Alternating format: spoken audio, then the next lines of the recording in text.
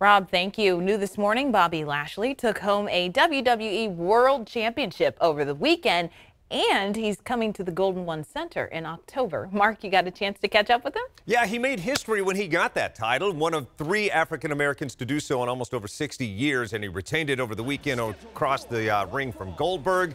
He heads to Golden One Center October 18th, and I asked him what he's most excited about regarding that. Take a listen. Seeing a Raw live is like nothing else. I have an opportunity to bring my kids any chance that I get, because there's one thing to see it on TV, but it's another thing to actually be there and see all the action out live. Exactly.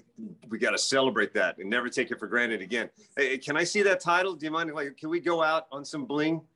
Yes, sir. Oh, and the heavens open up and the bright light shines. It's a beautiful thing, man. Well deserved. Congratulations.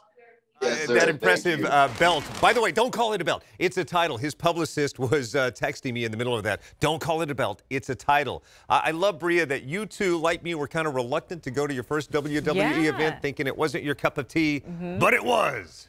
I had never seen it before, and I had so much fun. I lost my voice. I was in the back. I was screaming. I encourage anybody to go that hasn't gone before. Yeah, I can't wait. I'm going to be there October 18th, and I'm going to be screaming. All and the right. next day, you won't be able to understand what I'm saying. Hopefully you don't have to work the next morning. Whew. All right. Thanks, Mark.